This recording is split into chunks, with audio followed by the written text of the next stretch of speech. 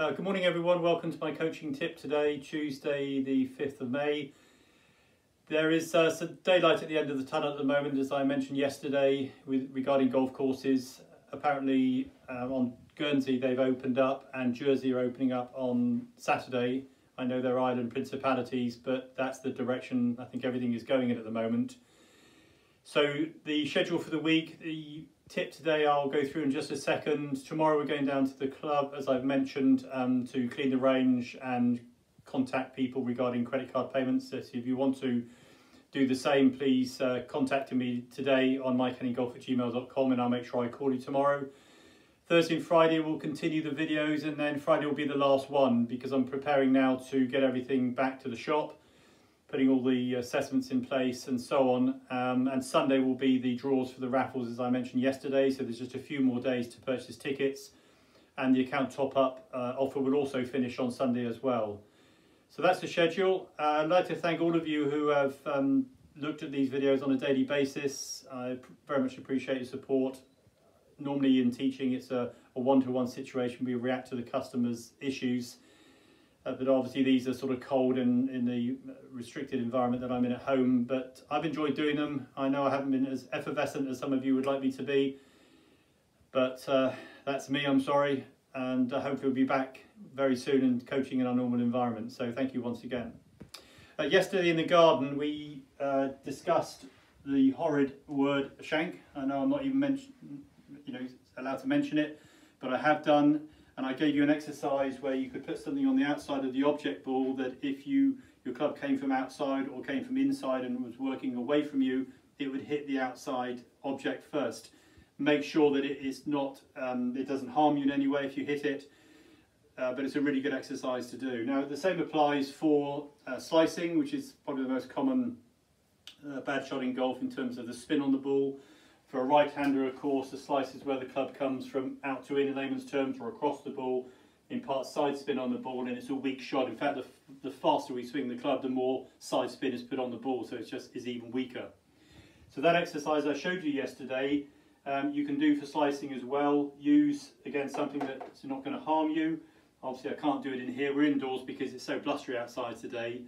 But you can see the principle. So if this was now at the driving range or somewhere I could do this, I'd be hitting shots from this position here, so that the club then is coming in from an inside path. If I come from outside it, it would hit the foam or whatever you're using on the outside first.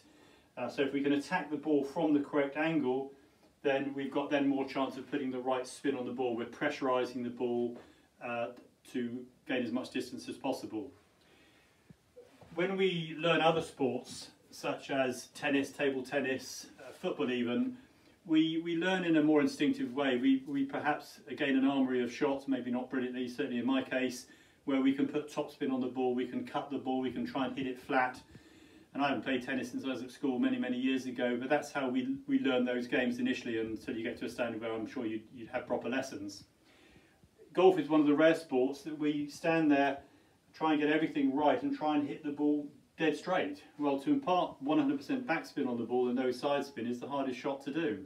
So you'll see on TV when you watch pro tournaments and they have the pro tracer behind which tracks the flight of the ball, that they play with shape. They either start the ball right and draw the ball, or they start the ball left like Montgomery or Bubba Watson, and they fade the ball. They're not trying to hit the ball straight, they're shaping the ball. It's much easier to do that than hit the ball exactly straight. So just think about what you're trying to do. If I was going to put topspin on a tennis shot, and this is what we use down at the range, how would I do that? There's a ball coming at me at 80-90 miles an hour and I want to put overspin on it, so I either want to lob the person or I want it dipping over the net. Again, I probably don't know what I'm talking about, so I'm not a good tennis player. But the principle would be that I want to come from the correct angle and the racket then would wrap over to put that spin on the ball. If I now relate that to actually holding a golf club, even though I've got a tennis racket on the end, here's the same action. I'm coming in from the correct angle and letting that turn over or release to put that spin on the ball. Obviously, if I came from this angle, from outside it, as already explained with the slicing shot with golf, then I can't create that shot. If I release the tennis racket, it would go left, so I'd have to hang on to it, and then the racket would be left open and would create the side spin that we've already discussed. So just because we've got a small head on the end of a long shaft, the principle is exactly the same. If we come at the ball from the correct angle, slightly from the inside, and allow the club to release over, then that is going to impart right to left spin. It's going to put pressure on the outside of the ball. Back in situ at the golf club, I'll explain that in more detail because I intend to continue these videos probably one a week in the future, but in our normal environment, and I'll show you with proper balls and show you how to do this and give you other exercises you can do. So that's it for today. Thank you very much again for tuning in. As I say, we'll be at the club tomorrow, back on Thursday here. If you need to contact me tomorrow, you've got my email address. The shop number is 01903 260 718. I'll be there from about 10:30 to probably 1 o'clock. If you need to call me for anything at all, please do. Have a good day. Take care. Bye-bye.